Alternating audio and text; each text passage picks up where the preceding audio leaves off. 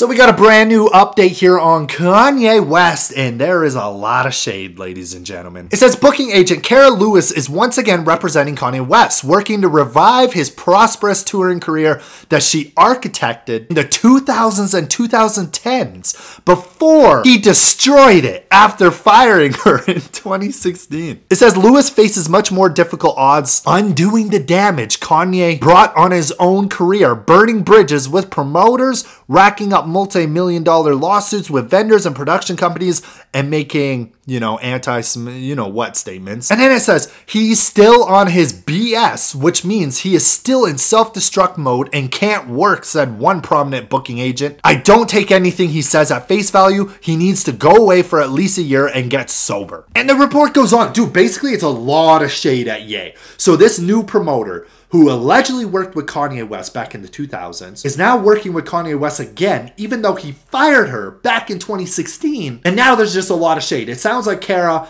is kind of like, oh God, like here we go again, right? That's kind of what it sounds like. So I'm sitting over here like a little confused. Is his new booking agent or whatever, is she throwing like major shade at Kanye, or are they willing to work with, like, I don't even know, man. I think they're just kind of pissed off because of Kanye West being canceled by so many people, and they're just like, oh, you know what I mean? I don't know. Tell me what you guys think of these.